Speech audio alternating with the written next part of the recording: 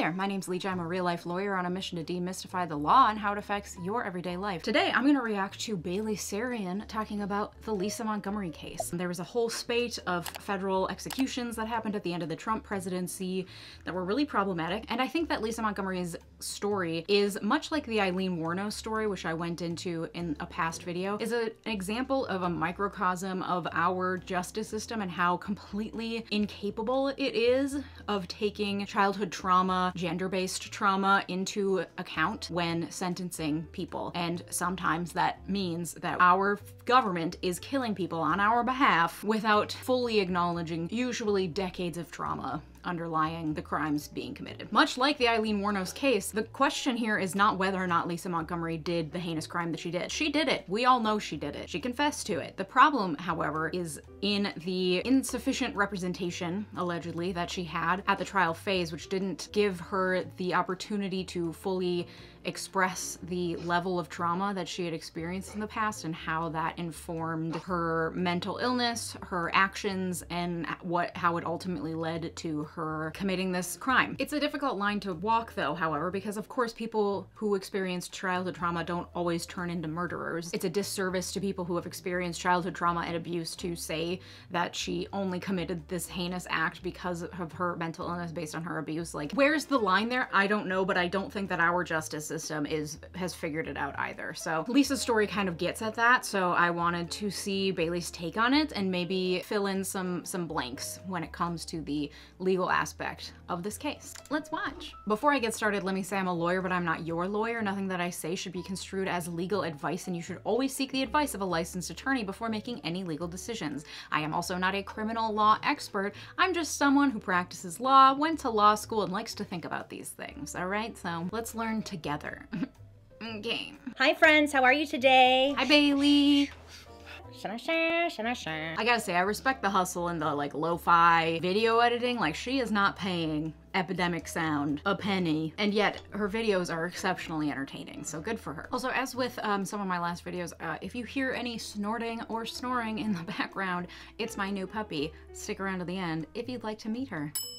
The scene they found that day was so bloody. He and his 4 colleagues are still traumatized by it to this day. Can I ask something that I always forget to Google, but I've always been curious? For anyone out there who's like a detective or something and sees these really awful crime scenes, do they offer you guys like therapy and stuff, or do they not? I really hope they do. Okay, so obviously I'm not a detective, I'm a lawyer, and I have not worked at the state level on crimes like this, but when I worked briefly for the federal government, I worked on a child assault case. Obviously, when you're trying to prosecute someone for inappropriate pictures of children, you have to collect and view those pictures, and there is a special group of people that do that. They're trained, and everyone else is screened from that evidence. So I don't know who has the job of figuring out which evidence is the inappropriate stuff, but they screen it out, and then only the people who are specially trained in that are actually going to go through that. I imagine there's at least a level of training that goes into dealing with crime scenes and seeing it, and I imagine also after you see it enough, you kind of become desensitized to it. Like if you're a doctor and you're cutting into people's bodies, like I think at some point, but obviously not, because these people were clearly really traumatized, and how much can you actually cut your emotions off from something that horrific? At least at the federal level, I can say for certain situations, there is people with special training that handle that. Okay, look, the whole like thing when I do these videos, I like to figure out like where these killers and bad people come from, because I think it actually makes more sense as to why they did what they did. You know what I'm saying? And a lot of people confuse that with me like trying to make you feel bad for these people. And like you're allowed to feel bad for these people, but I think it makes you understand why they do the things they do. And I think that's a really important point, because I think in our criminal justice system, especially with the death penalty, we have this really black and white view of good people versus bad people.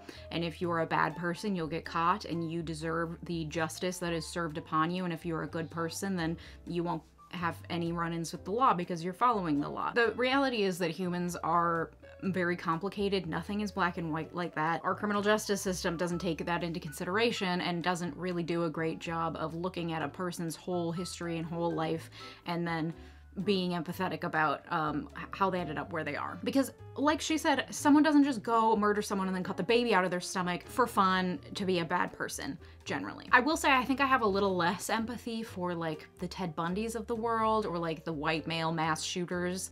I've yet to hear a sob story out of them that makes me think, oh, okay, I don't think what he did was right, but I can understand how he got to where he is. I've not yet gotten there. Like Ted Bundy, there's no reason why he did that shit other than his own like misogynist superiority power mongering complex. But for these cases, like Aileen Wuornos, it's just a matter of awful things happen to these people, and you can feel empathy for them while also wanting justice for the person who was murdered, because obviously that person was murdered. That's awful. And people want some sort of closure on that, when the reality is that sometimes people do bad things because bad things have happened to them. Punishing them by death is not solving the underlying issue, and it's not going to bring the person who died back. Like sometimes it's just awful and sad, and like no amount of justice is ever going to really rectify that. That's what I felt when I've been to other sentencing hearings where someone has been put behind bars for like 18 years for doing heinous things, and I was expecting to go to that hearing and look at that person and think that they're a monster and watch them get sentenced and put behind bars and think that there's some vindication in that, but I've always left feeling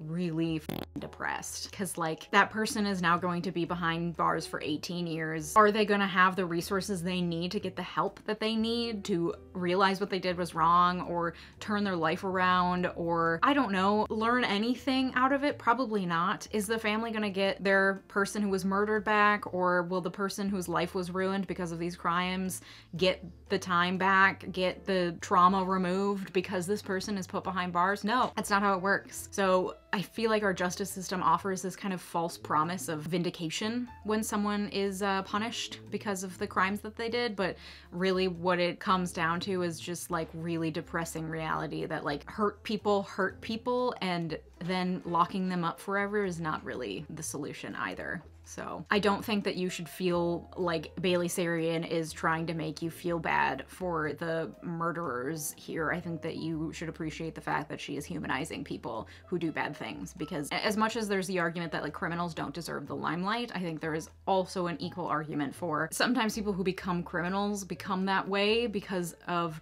circumstances that were beyond their control and as a very understandable human reaction to some awful things that they went through in their past. So it's not black and white. There's no way to rectify it. It's just the reality of our justice system, and it's really fucked up. So Diane later on in life would describe Judy as manipulative and just plain evil, just awful person. She would go on to say that she enjoyed torturing the people around her and she got a joy out of it. I just don't understand how you could do that. Intergenerational trauma. Would be like, come on over. I have a child that you can take advantage of and do whatever you want with. Like, how sick are you? I will say I think my empathy stops with child predators. I don't think that they should be put to death, that's for sure. But I also don't know that there is rehabilitation possible when it comes to people like that. So it's hard. It's not black and white. I really struggle with that one. During her marriage to Kevin, she claimed to be pregnant 3 different times. The last time being in 2004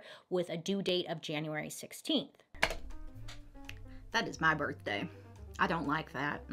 So it's believed that's why she went, killed Bobbie Jo, took Victoria Jo, the baby, out of... They keep calling it kidnapping, but is that kidnapping? Because in my mind, cutting a baby out of someone's stomach is not kidnapping. It is kidnapping. Let's talk about it. So Lisa Montgomery was formally charged with the federal crime of kidnapping resulting in death. She was charged under the Federal Kidnapping Act, which was passed in 1932 as a result of the Lindbergh baby kidnapping. I don't know if you know about that story, but like Charles Lindbergh, famous, you know, airplane guy, really wealthy, well-known, his baby's stolen and murdered, and it was a huge story, I think internationally.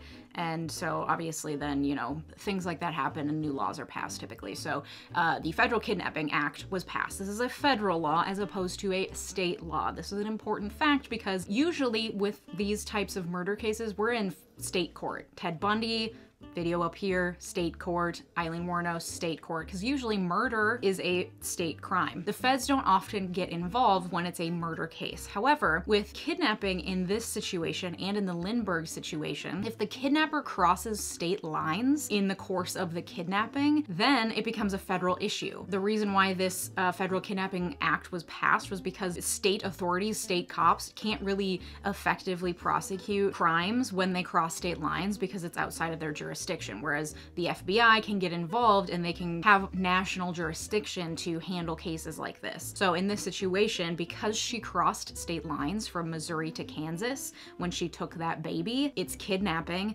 and the kidnapping resulted in death. The Federal Kidnapping Act says, whoever unlawfully seizes, confines, inveigles, decoys, kidnaps, abducts, or carries away and holds for ransom or reward, or otherwise, any person, when the offender travels in interstate or foreign commerce or uses the mail or any means, facility, or instrumentality of interstate or foreign commerce in committing or in furtherance of the commission of the offense, shall be punished by imprisonment for any term of years or for life, and if the death of any person results from this kidnapping, they shall be punished by death or life imprisonment. So basically, because death occurred in the process of this kidnapping, she automatically gets either life in prison or the death penalty. There was a question that came up in the trial that the death occurred prior to the kidnapping, meaning that the victim was dead and then she cut the baby out. So she didn't kidnap the baby until after someone was dead. So was there even a death in the commission of this kidnapping, which like did not get very far in court. But it's interesting because Bailey said that there was blood in between her toes indicating that she got up after she was cut open, meaning that she wasn't dead before the kidnapping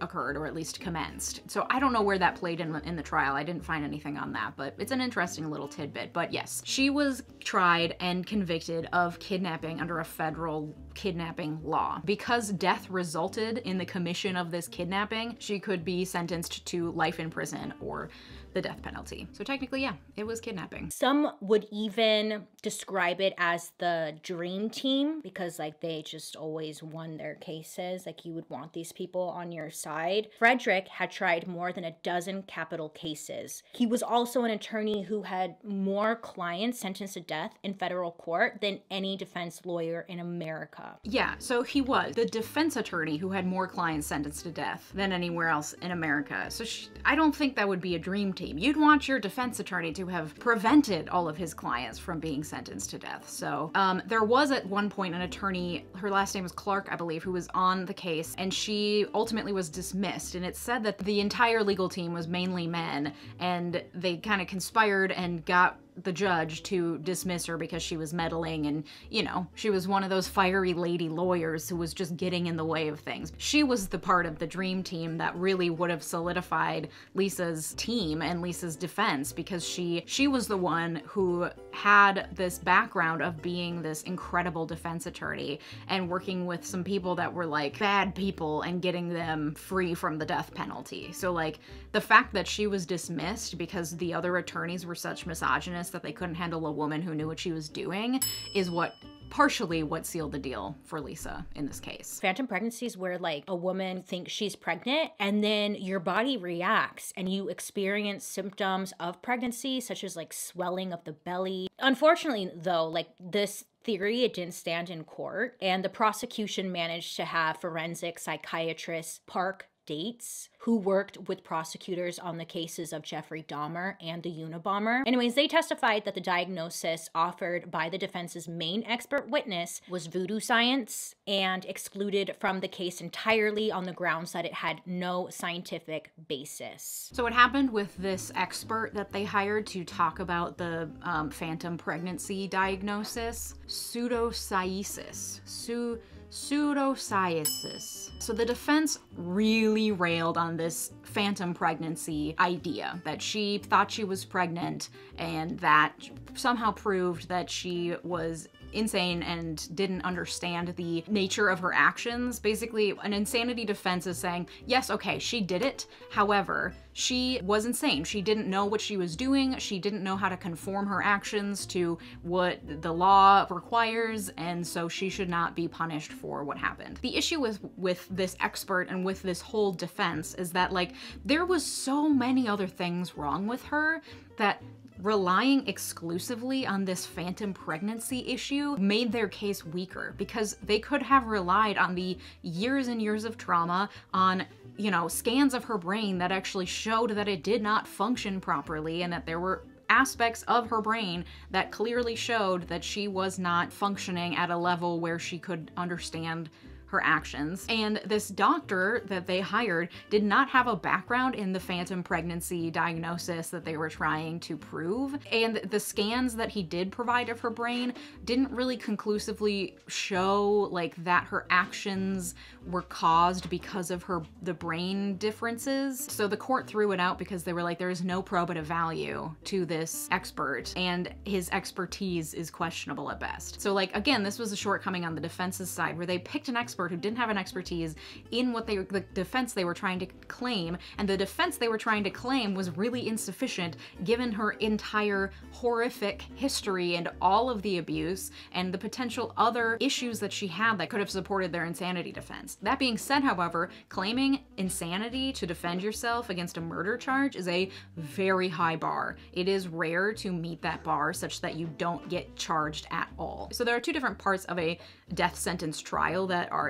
important to understand. First, you have the trial itself to determine guilt, but then you have the sentencing, which determines whether or not they will be given life imprisonment or the death sentence. So trial phase, you're determining guilt. Did she do it or didn't she do it? That's where they were trying to claim that she was insane, and so even though she did do it, she shouldn't be punished. Then you get to the sentencing section, which is, okay, she did it, we found her guilty. Now, should she be sentenced to life in prison or does she deserve the death penalty? And then there's kind of a mini trial that happens where you bring what's known as a mitigating witness up, and they have done a bunch of analysis of the defendant to see kind of what is going on in their brains, if there is some sort of insanity or some psychosis or something going on there that explains the actions that'll mitigate against a death sentence. So by using a mitigation expert, so that they can say like, okay, here's the years of abuse she experienced, here's a bunch of brain scans we have, here are our diagnoses of her, and here is why she doesn't deserve the death sentence because she did not understand what she was doing. That would at least lower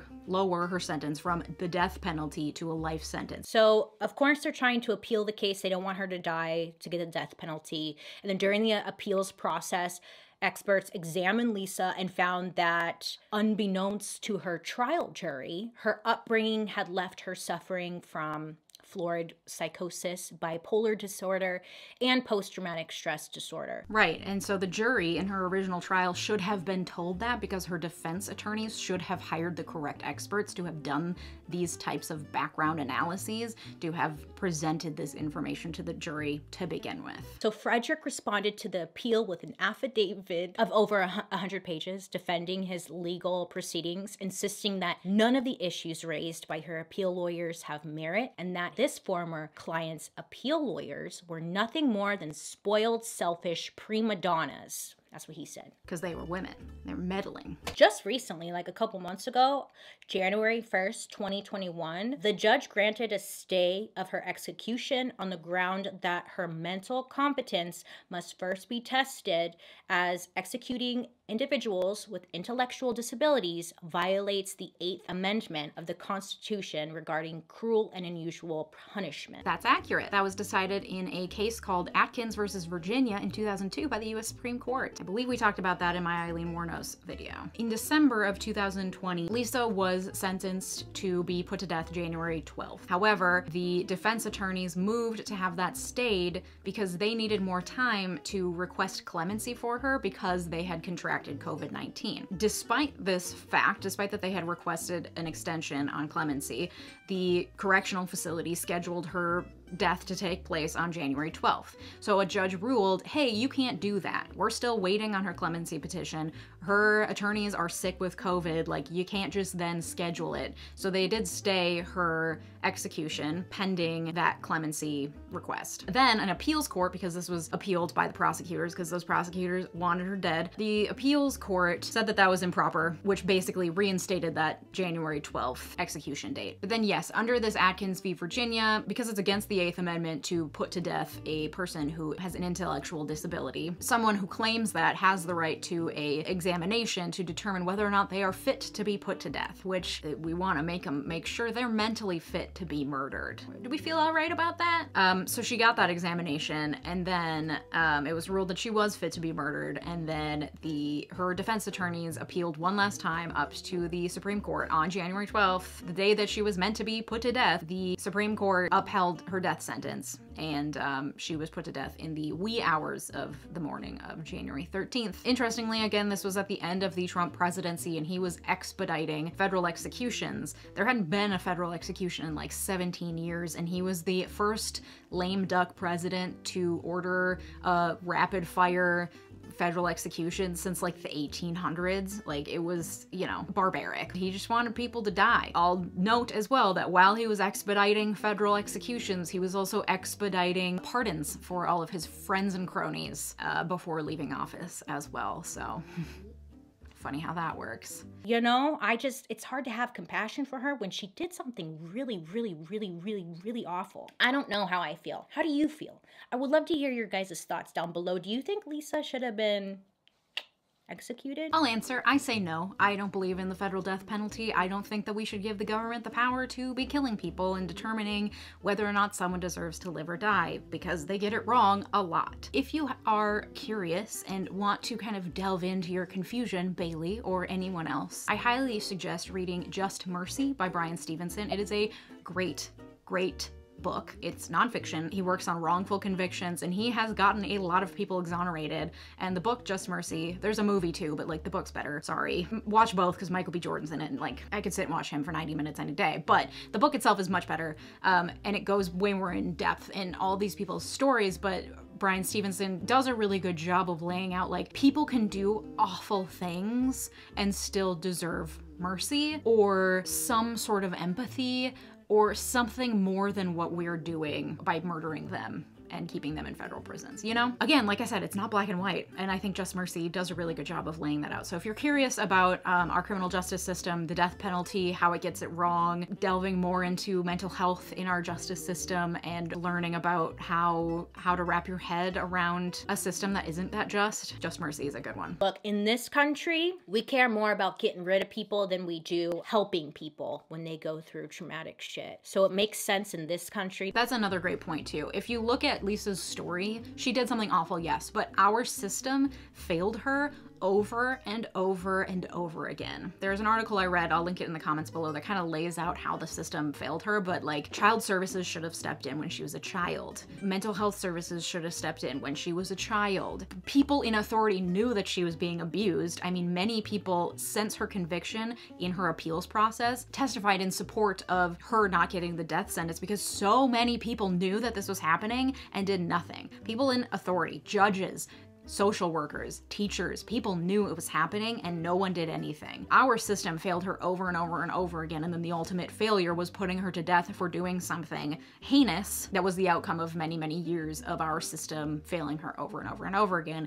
And our system does this every day to people every day. Do those people murder people in heinous ways? No, of course not. But it's worth thinking about how having a system that actually functions to give people the support they need when they're children, when they're adolescents, when they're going through hard times as adults, is a much more effective way of preventing crime, not all of it, but some of it, than the threat of future death penalty potentially happening if you commit a horrible crime. You know, the threat of punishment does not do what early intervention could have done for Lisa and could do for a lot of people. Because I strongly believe that if you have a stable life, access to shelter, access to food, access to safety, feeling safe where you live, if you have all that, your likelihood of committing a crime is probably gonna go down. Realistically, it would have been nice if she could receive some kind of help, but was it gonna happen? Fucking no, because that's not how this place works, you know? Oh my God, get me out of here. The number of people that comment on my videos that are like, wow, America sounds awful. Help. Where is Bobbie Jo's family now? I don't know. I didn't look it up. I didn't want to because, you know, they've been through a lot. Just leave them alone. I did Google to try to see if I could find out what happened to the baby because fascinating. And it looks like her family has done a really good job of keeping her away from the media and out of the limelight because a brief Google search at least did not turn up really any information, though she would be 17 years old now. So fascinating. All right, so that's the story of Lisa Montgomery as told by Bailey Sarian and then reacted to by me, a lawyer. I hope you found that entertaining. If you did, comment below if there's other things you'd like me to react to. Give this video a thumbs up, hit that subscribe button. Thank you so much for watching. Have a good day, a goodbye. Oh, you want to meet my puppy? Come here. Say hi. Hi, sweet girl. Is this your time to shine? You love it? You love the limelight? My sweet snorty girl. This is Moira. She's an English bulldog. She's the snortiest thing I've ever met in my entire life because her face is flat. So if you hear snorting in the background, it's this little thing. Thanks so much for watching. Have a good day. Goodbye. All right. Okay, bye.